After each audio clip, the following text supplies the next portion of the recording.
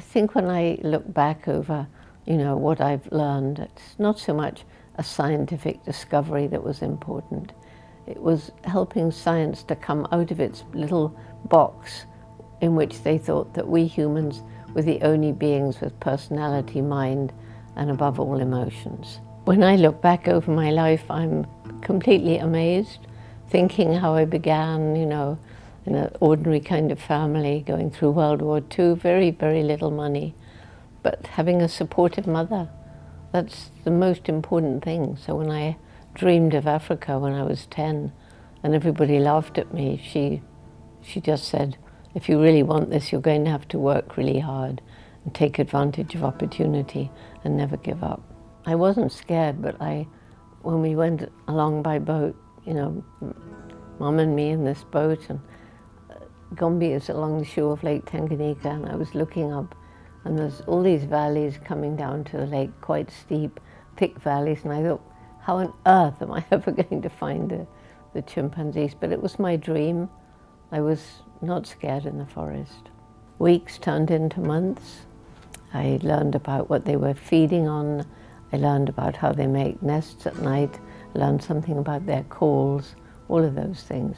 I think it was the 5th month of the 6-month study, and I was walking back. It was rather wet and cold, and looking through my binoculars, I saw this chimpanzee on a termite mound, breaking off pieces of grass, pushing them into the holes, picking the termites off, then picking leafy twigs and stripping them, making a tool.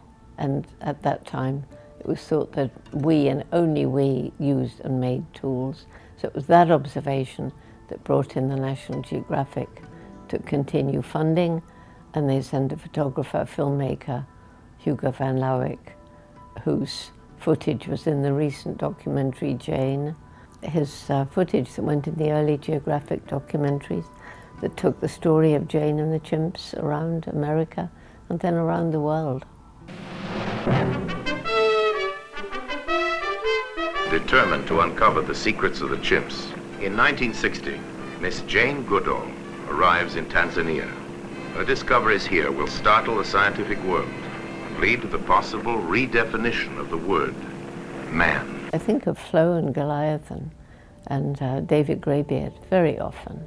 They were almost like part of my family. It was thanks to the chimpanzees, who are so like us biologically, that finally they began to realize that, we are not the only being with personality, mind, and feeling.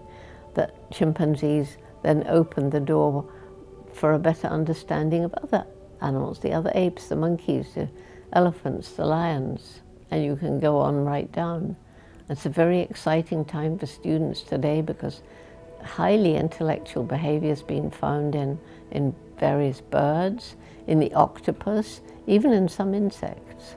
And now we know that trees can communicate. There's a whole new world out there, and it's going to open eyes to the fact that we're not as special and different as people used to think.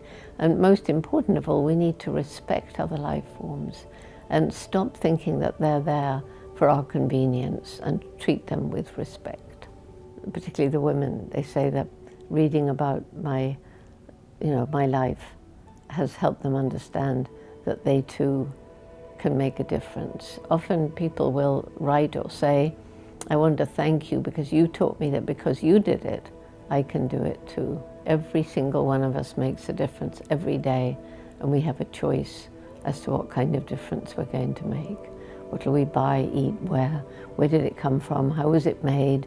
Did it involve cruelty to animals, burning masses of fossil fuel? Is it cheap because of child slave labor? All those kind of things.